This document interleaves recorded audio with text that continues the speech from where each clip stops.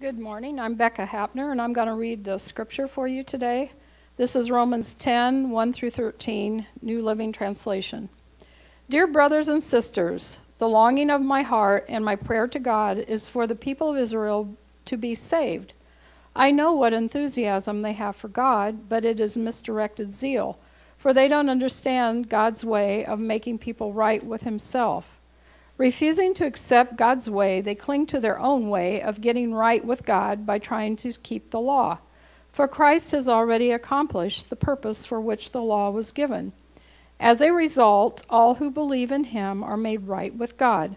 For Moses writes that the law's way of making a person right with God requires obedience to all of its commands. But faith's way of getting right with God says, don't say in your heart, who will go up to heaven to bring Christ down to earth, and don't say who will go down to the place of the dead to bring Christ back to life again. In fact, it says the message is very close at hand. It is on your lips and in your heart, and that message is the very message about faith that we preach. If you openly declare that Jesus is Lord and believe in your heart that God raised him from the dead, you will be saved. For it is by believing in your heart that you have made right with God, and it is by openly declaring your faith that saved you. As the scripture tells us, anyone who trusts in him will never be disgraced. Jew and Gentile are the same in this respect.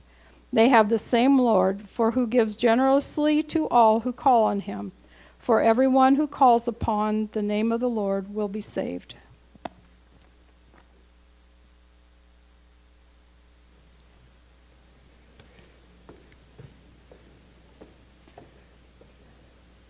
Did anybody take me up on the challenge of reading the whole book in one setting or in one day?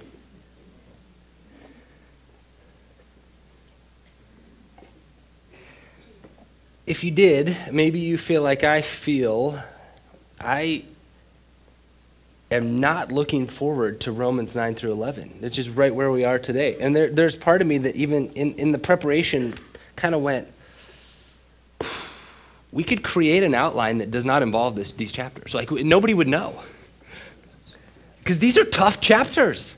Way before I was speaking on these, just in reading these as a kid and as a teenager, and you always get highlighting the good verses in Romans that you want to memorize, like Romans 6, or there's some great one-liners. Man, for all have sinned and fall short of the glory of God, and wages of sin is death, the gift of God is eternal life. Romans 8, we know that God works together for the good of those who are called and who love him according to his purpose. And then you get to 9 through 11, and your highlighter just goes dry because you're thinking, what? The lack of head shaking makes me think that not many of you took up the challenge, or you just skipped those chapters. So this may be retroactively applicable to you. Go home and read 9 through 11, and then listen to this message again. Because the questions that it's going to kick up in you have been questions that have been brought up for centuries of trouble. Really, these chapters have been incredibly divisive chapters within the history of Christianity. And as you read them, sometimes you're thinking, I know these are inspired. Is that really what he meant? Because it's not the flow and the ease with which we read the other chapters in Romans. We've talked so far about things like human depravity. We just don't measure up on our own. The sinfulness of our own condition never gets us to God, which means that we need someone else from the outside to come and save us. We cannot attain our own salvation. Every single person is in that same point of depravity. And so God makes a way for us by sending his son Jesus to fulfill the covenant, to be a sin atoning offering for us, to cover our sin, to reconcile us with God. He does all of this incredible work that we can never do for ourselves, as outlined in the Gospels, the life and death and resurrection of Jesus. And then we can only receive these things, not even by earning it, but just accepting it by faith. Incredible grace that we don't deserve, and we just accept it. It's really that good, and it's almost too good to be true, but it is. And then we have this freedom from the law. While we're no longer trying to live up to the law, we can fulfill the law through the power of the Holy Spirit, who lives inside of us, who gives us an incredible amount of new way of being. Now, 9 through 11 takes a turn on a side trail that is deep and heavy on Paul's heart. It's really about the question of Israel. And I'd encourage you, if you have a Bible with you, and sometimes we use the screen, so it's okay if you don't, but if you have a Bible with you, why don't you just open up to chapter 9 of Romans, and we're going to look carefully at it. Paul is brokenhearted, and in fact, he says that right at the beginning of chapter 9. He's brokenhearted about what he's about to discuss, and so as you hear his words, I want you to think of a person who's pacing back and forth in the room, and somebody who's scribbling down his words that will become this letter to the Romans. And Paul, sometimes in tears, sometimes in sweating anguish and frustration, he's writing about this subject of his own nationality, his own people group, and he's really disturbed by their lack of response to Jesus. If you remember the stories of Jesus, his primary ministry efforts, were they to the Jews or were they to the Gentiles? They were to the Jews. His own people. Jesus, in fact, himself was born a Jew. It was the Jews, in essence, who gave him up, who turned him over to the Romans to be executed. It was the Jews who rejected Jesus even to his very death. Now, Paul, if you think about Paul's life, years later after Jesus had ascended, whose ministry was Paul primarily directing toward at first, Jew or Gentile? Absolutely Jews. Before he became a Christian, he was a devout Jew. He was a very, very intense Jew. And then when he became a Christian, his first efforts to speak about Christ were still to Jews. He would teach in synagogues. In fact, read through Acts, and you still find Paul doing the same things. He would go to Jewish congregations, and he would try to tell them, listen, Jesus is what it's really all about. All the law stuff, all the atonement, all the sacrifice, you got to know. It's all brought together in Jesus. Jesus is the point. He was not well received. There wasn't a lot of traction.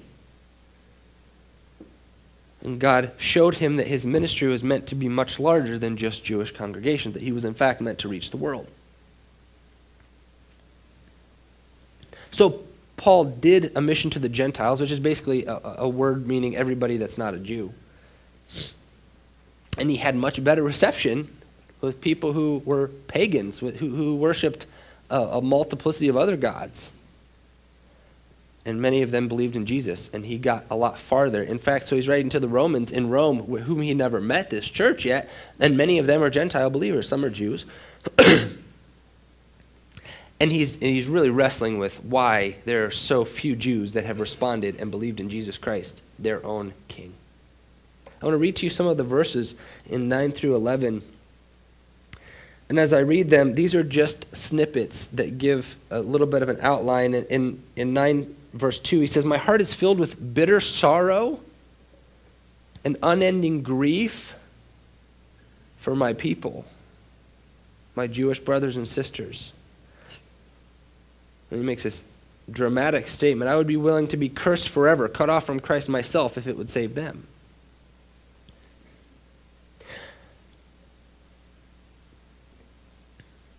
And then, if you acknowledge, like he just has, that most of the Jews, really the majority of the Jews, are not following Jesus, then the question comes to mind, well, didn't God call them as his special people? Aren't these the chosen ones? Did God pick wrong? Or did God's plan fall apart? So now he's got to answer that. In verse 9:6 he says, "Well then, has God failed to fulfill his promise to Israel? No. For not all who are born into the nation of Israel are truly members of Israel." Not all of Israel is really Israel. This is an important distinction that will show up in a little bit. So he goes into the rest of the chapter talking about how God has elected from within a group specific groups, or he selected one and deselected another for a special purpose or a divine calling. So he uses the example of Jacob and Esau. Maybe you remember from the story of Genesis, Jacob and Esau were two brothers, and Actually, the younger one God chose, and the older one he did not choose. And he said, Jacob I loved, Esau I hated. Now, you got to read that in its original expression. It did not mean God arbitrarily hated one baby boy twin and loved the other. It means Jacob I chose, Esau I did not choose. So within God's people, he's been selecting some for various purposes, just like the Levites. He selected them. He elected them to be priests out of all the other tribes.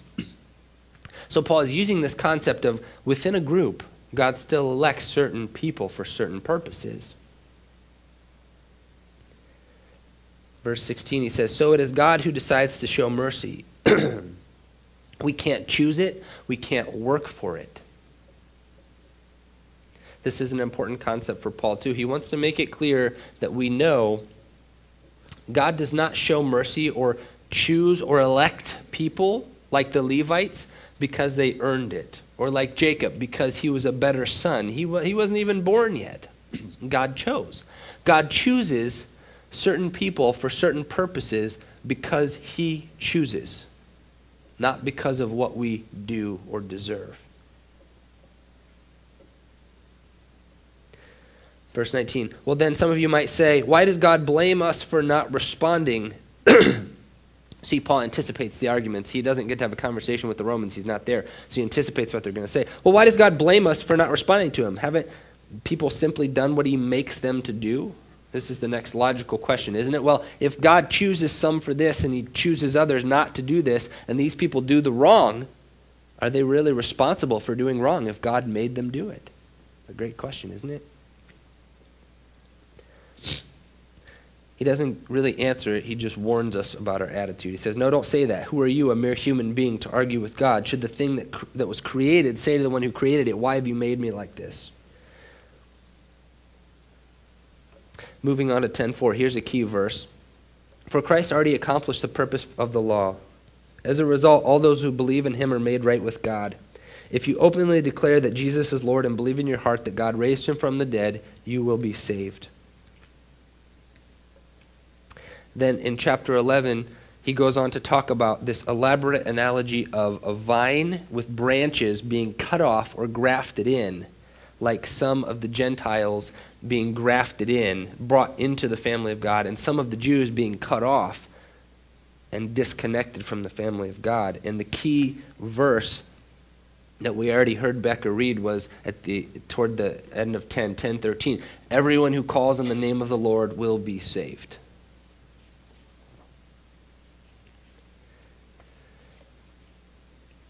There's some heavy concepts of paradox that are built into this passage.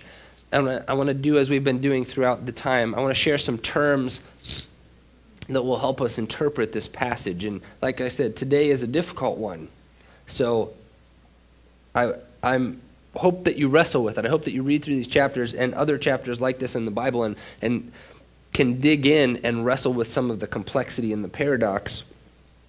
And so I'm gonna lay out some terms that have been really important, that have been argued heavily over this chapter, and some of these you'll be familiar with, and you'll know why this is a tough passage. The first one is sovereignty. Sovereignty is God's supreme power or authority, or it could really be anybody's supreme power or authority. I think we have slides for these. We'll bring them up. We don't have them? Okay, we lost them. We had them earlier, so something must have blown up. It's not their fault. They do a great job. But we'll just have to listen. So the first one is sovereignty. It's God's supreme power or authority. It's his rulership. So if we said sovereignty in a political sphere, we talk about whoever's in charge of that nation. But when we talk about God's sovereignty, we talk about where he's in charge of. The second term is this, predestination. Now, some of these words are actually translated and show up in the Bible, depending on which version you read. Some of them aren't translated that way, but they're very important concepts, and how we interpret them says a lot about what we believe about God. Predestination is divine foreordaining of all that will happen, especially as it relates to salvation. In other words, God knew and caused and created things to happen before time. And it happens that way because he caused it to happen that way. there's a term in theology called double predestination, or really a better term is equal ultimacy. Here's what this means. Don't tune out just yet, because you'll encounter a conversation at some point in life where people will believe different things about this. They won't maybe call it that, but it makes a tremendous difference how you go to sleep at night, what you believe. The view here is double predestination. God predetermines who will be saved. He not just knows, he decides ahead of time who will be saved and who will be condemned. He knew that before anybody was ever born, and he made it happen according to what he knew would happen. The next term is free will. Free will is, there are a lot of Baptist churches called Free Will Baptist churches. You ever driven past those? Sometimes the term's gotten really theologized. All it means is the ability to choose. This means you have freedom of choice. You can make a decision based on your own choice and volition and decision-making power. You're not forced. You're not coerced or limited. You actually have an option.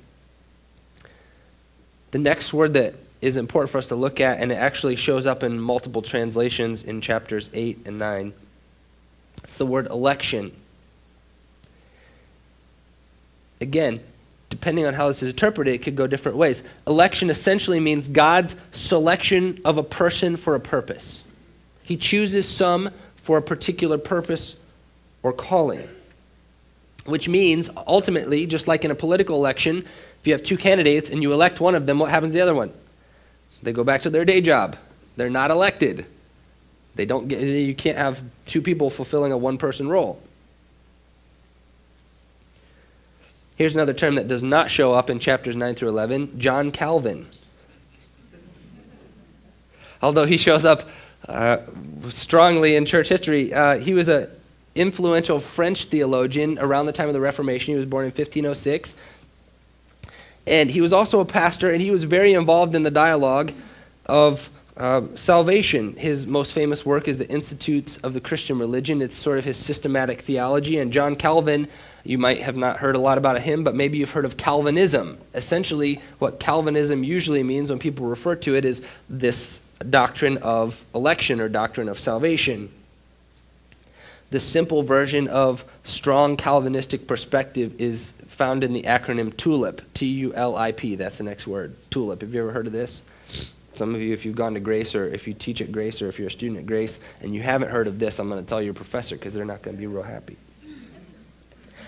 TULIP is just an acronym. It stands for this: total depravity, unconditional election, limited atonement, irresistible grace, and perseverance of the saints. So here's what those words mean. In this theological strain of thought, it goes something like this. Human beings are totally depraved. We can do nothing to save ourselves. Unconditional election. When God elects a person to be saved, it's absolute and final. He chooses those who will be saved. There's nothing that we can do to get out of it. We're in it. Limited atonement, and the opposite could be said to be true as well. If God does not choose us to be saved, there's nothing we can do. We are condemned. Limited atonement means the atonement of Christ, the forgiving, sacrificial grace of Christ, does not apply to all people. It only applies to those God has elected to be saved. Irresistible grace means that when God's grace comes on you, if you're elected to be saved, you cannot resist it. It's irresistible grace.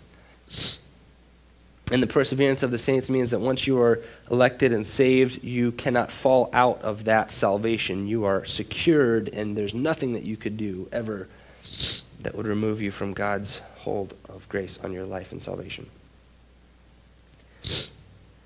Now, to be fair, John Calvin's work was systematized and exaggerated and pulled in different directions by his students and those who followed him. So everything that you hear as Calvinism may not have been originally Calvin. One counter voice in Calvin's discussion was Jacob Arminius. This is the next person. Jacob Arminius was a Dutch theologian, a little bit later than Calvin. He was born in 1560, just 4 years before Calvin died. He also was a theological educator and a pastor, and he really began to teach some things that were not jiving with Calvin's theology. In fact, you may have heard of the word Arminianism in theology. Have anybody heard of Arminianism? We're going real deep for a minute, but we're going to come out for air in just a minute, so don't drown. Jacob Arminius basically taught a variance on Calvin's thinking. He taught that atonement, instead of limited atonement, he taught available atonement. The atonement of Christ was for all, but it was only available to everybody. It wasn't automatically applied to everybody. We had to receive it by faith. He taught the idea of preventing grace, which has been translated later to be called prevenient grace. In other words, God's grace does not just go to some and not others. It's actually at some level available to everybody, even in our depraved hearts, though we could never reach to God. His prevenient, I'm starting to preach, and this is just the terminology. But this is good news, that His grace goes before us, that we all have the ability to, in some ways, to be hit with the love of God enough to respond to it, even our depraved states, so that everybody can be saved who turns.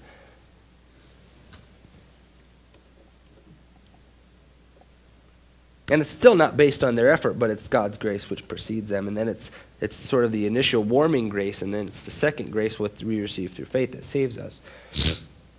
Conditional security, not perseverance of the saints, but conditional security that we can remain in Christ and we can be confident of His salvation, but we can also step out of that grace which we have received. Here's a name that might be a little more familiar to you, John Wesley, century after Arminius. John Wesley was an Anglican priest. Did you know that? He wasn't a Wesleyan pastor. He was an Anglican priest. But he founded the Methodist movement and subsequently the Wesleyan Church, and he was a strong proponent of Arminian theology. He really agreed. In fact, he became one of the strongest voices theologically of Jacob Arminius' perspective in prevenient grace and the fact that salvation is available for all and God's grace meets us first and we can turn, so that there's no one who is ultimately condemned without opportunity to turn and respond to the grace of Christ.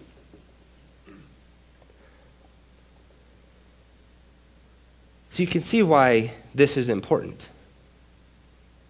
You can feel the weight of this.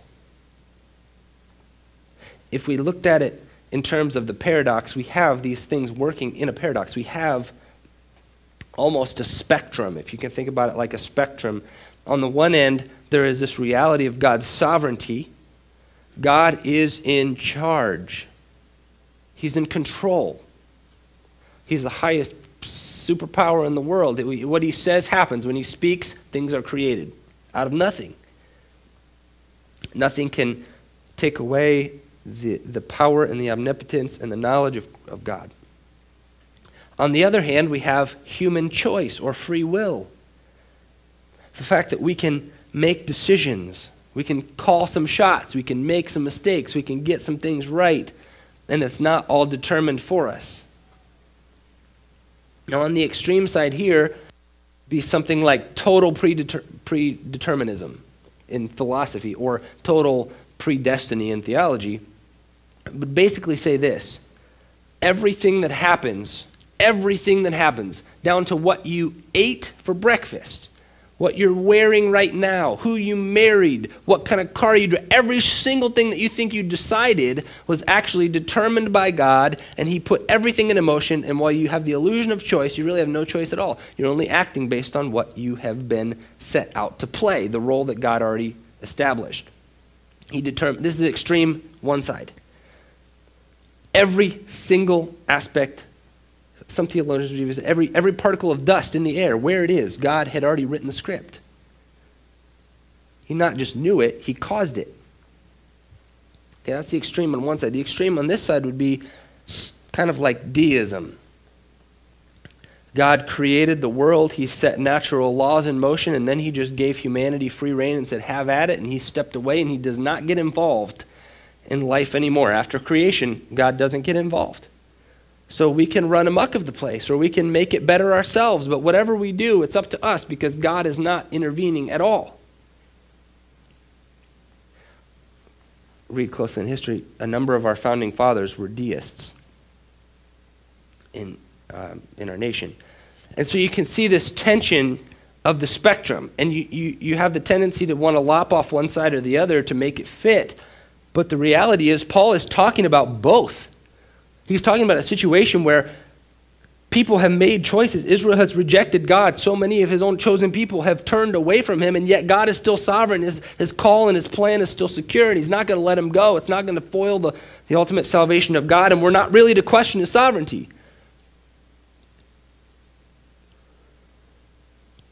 So I'm not going to reconcile for us the spectrum.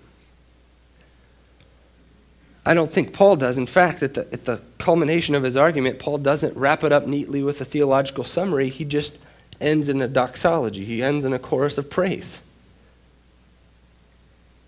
Oh, how wonderful are your ways, O God, higher than ours. We can't see into the heavens to reconcile this paradox, but we know you are good. There is some hope in this tension for us, and if we can hold on to them without being torn in half, either as an individual or as a church or as a Christian fellowship, we can see clearly that no matter what happens, no matter what bad choices or horrible things that people do to you, God has not lost his control. He's still in charge. You don't have to fear. He's still in charge of life. And you can have hope because his sovereignty is not assaulted. He didn't get dethroned by whatever happened to your life. We know and we believe that God works everything for our good, even the bad. He works it. He has control. He's sovereignty over it. He knows it's not a surprise to him. He can work it for our good, for those who are called according to his purpose. And we have a real responsibility. We have accountability to God to do what is right, to respond to his grace, to make good choices, to run the world in the way that Jesus would be proud of. You can see the dangers of either extreme in your thinking, right? Those who set up the chair on sovereignty, it just becomes a little too easy to sit back and say everything God determined anyway. Why would I need to evangelize? Well, out of obedience, I guess. Why would I need to worry? God has held me in his grace. There's nothing I can do to resist. You can see how that would tend to breed the easy chair getting clicked back a little too much. You can see how the Wesleyan perspective, a little more on this side, would tend to put it on a stationary bike instead of an easy chair and go, oh my goodness, I gotta maintain my salvation. I gotta constantly respond to this grace. I need to be sanctified, and I need to be holy, and I need to do a lot to do that. And we can forget the little aspect of God's incredible grace, which we never deserve and never live up to, and always receive by faith. And then we can spin our wheels on a spinner bike that's not going anywhere. So both of these are important. Both of this spectrum is important for us to hear. I want to take a short turn at the end to a few small points that come out of these chapters that I think might be relevant for some of us. And I hope that you hear this in love, because as Paul is talking, he's talking to people who are divided.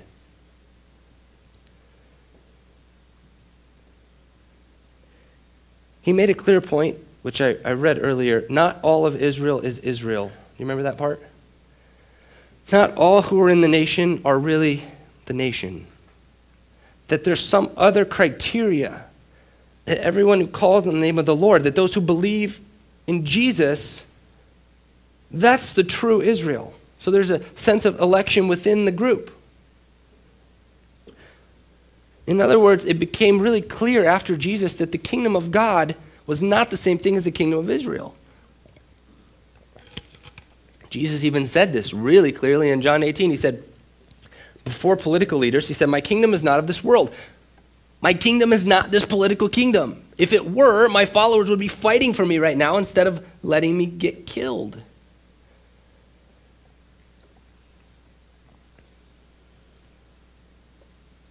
Paul is telling the Romans, Your primary lines of identity are not whether or not you're a Roman citizen. It's not as important as you think it is. It's not whether or not you're a Jew and whether or not you follow the law. That's not the issue. What's primarily important is whether or not you are associated with Jesus Christ, whether or not you believe in him. That makes a Roman Christian and a Jewish Christian living in Rome more connected than it does a Jew and a Jew who doesn't believe over here. Now let's talk about the US of A for a moment. I've traveled to a number of different countries, and I'm very thankful to be an American. In fact, I really, I would consider myself a patriot. I believe in the nation and what it stands for. And I would encourage anyone to love your country. It is such a divided place right now. And there are so many lines and so many camps and so many issues that are so fracturing for us. And in attempts to reconcile, sometimes the divisions actually get further and further the more you fight about what's right. I would encourage you to find ways to work for the good of your country, to help it be a just and moral and good and right place to reflect the kingdom of God, to find ways to talk about political leaders that bring peace and a sense of commonality and submissive respect rather than further division.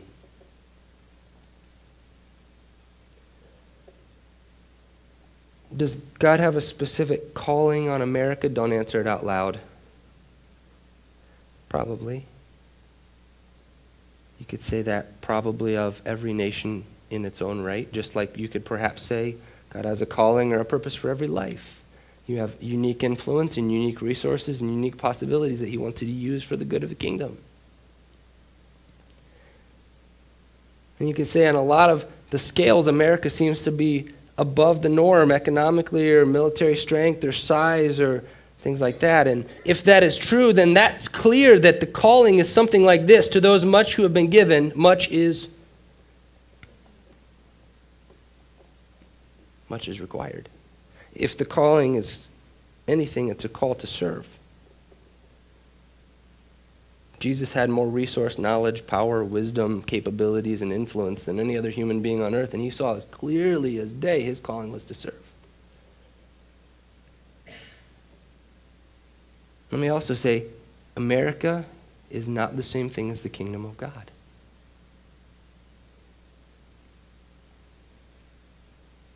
While Christians, and as Jesus would call us, salt and light, are always intended and commanded to go work for the good of the nation, to be a prosperous part of it, to pray for the peace of your city, to make it reflect in every office and capacity that we can the values of heaven. It's not the same thing. The nation of the U.S. is not the same thing as the kingdom of God. In other words, our divine identity is not primarily in our passport. You have more essentially in common with a Christian Syrian, and there are about 500,000 of them still living in the country. 3/4 of them have left the country because of violence. But you have more essentially united in common with a Christian Syrian man than you do your next door neighbor who watches the same TV shows, eats at the same restaurants, drives the same streets, but doesn't believe in Jesus.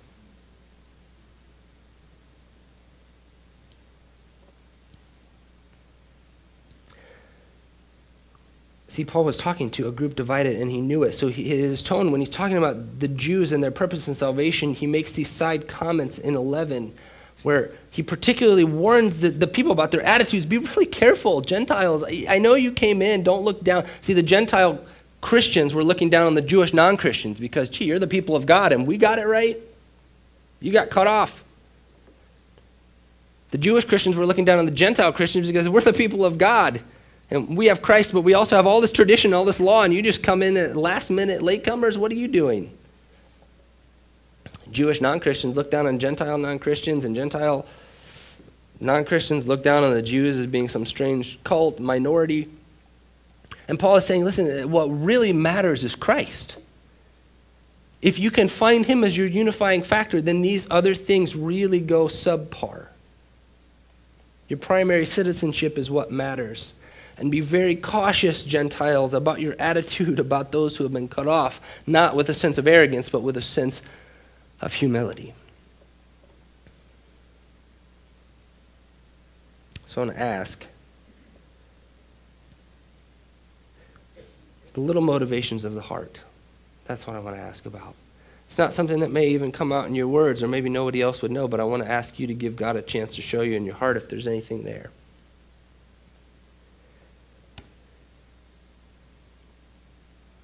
When Peter realized this in Acts 10, he said, I see very clearly that God shows no favoritism. He was talking about national difference, racial difference. God shows no favoritism. In every nation, he accepts those who fear him and do what is right. The essential difference is who Jesus made us to be, not all these other dividing factors.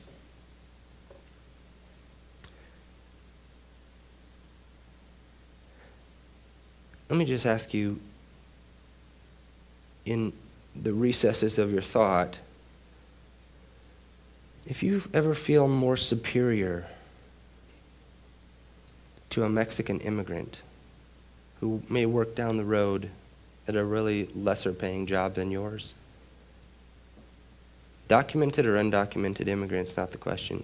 The question is, if you ever feel better than them, more valuable and more important because you're an American.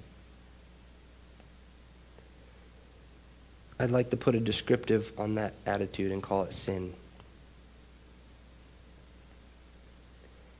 And the appropriate response would be repentance.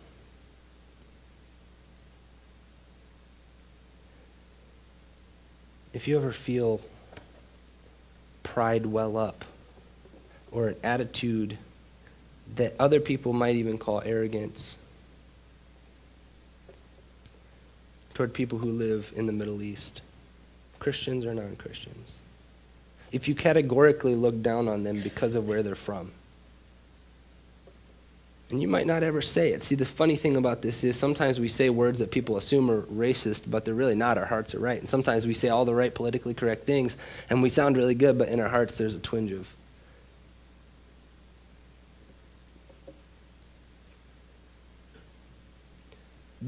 the response for that attitude is repentance. If you feel superior, if you think of yourself more highly than those Calvinists, like, oh man, if they would just read the Bible, then they'd get it. They're so dumb. There's no room for them. The appropriate response would be humility. If you think of yourself more highly than those Arminians that are always trying to work themselves into salvation and messed up most of good Calvinist theology, the appropriate response would be humility. I'm not suggesting change your beliefs. I'm not suggesting adopt everything that everyone else says or reconcile and force conformity on all of your theological opinions. I'm not talking about any of that stuff. I'm talking about the superiority attitude of a heart that gets off track with the message of the gospel, with the message of Paul, who talks clearly to us to be very cautious about our own attitudes of superiority about ourselves. God doesn't show favoritism because you're white or black, because you're Middle Eastern or American. He sees the heart.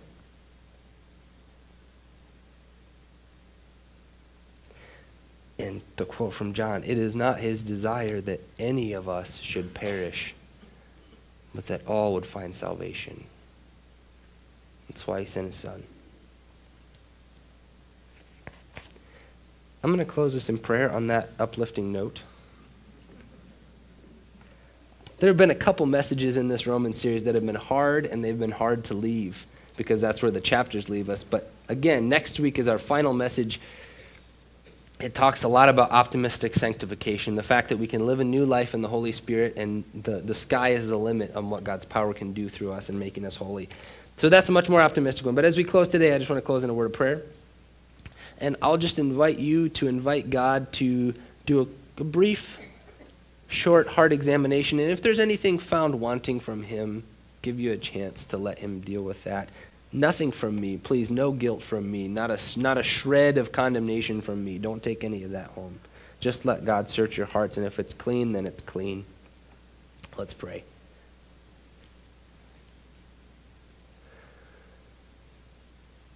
God, I remember studying in China and learning the name for China in Chinese, Zhongguo, Center Kingdom. In other words, they named themselves the center kingdom in the universe. They thought they were the center of the world.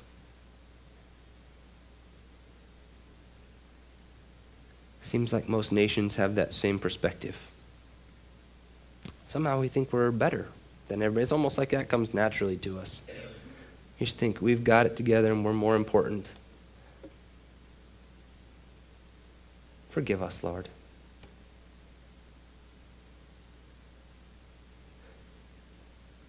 Those are not the flags that we'll be waving in heaven.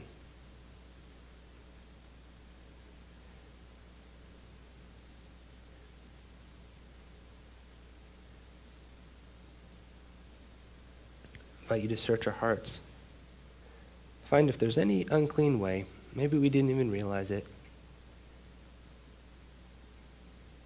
Any residual or inherited disease of racism that may have found its way. Maybe we're carriers and we don't even express the symptoms, but we're still carriers, and you can point that out to us and relieve us of that.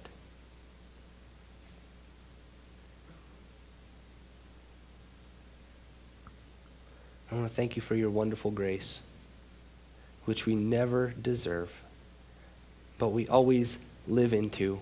We receive by faith. We walk in it, we run in it, we fly in it, and we want to share it as freely as it was given to us. Pray that you would help us live in the harmony of the paradox of your sovereign control and our important responsibility of choice. Help us to do that with love and compassion on others. In Jesus' name we pray.